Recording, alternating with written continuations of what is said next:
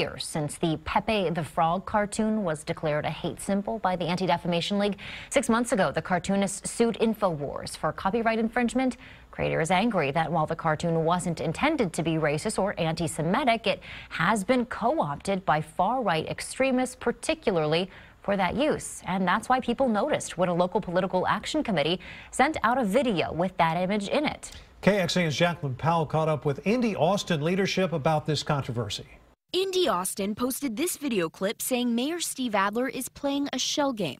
In the video, under one of the shells, it's Pepe the Frog. The PAC's co-founder says she and the person who edited the video didn't realize. We didn't even quite see what it was, and we had taken a video off the internet. But Mayor Adler didn't write it off that easily. He's Jewish. The cartoon has been co-opted and often used as a hate symbol against Jews. In a statement, he said, "I am troubled that a symbol used in anti-Semitic communications by members of the alt-right throughout the United States would now appear in an Austin campaign, and I'd like to know why it was featured in a video produced by a PAC that is attacking me."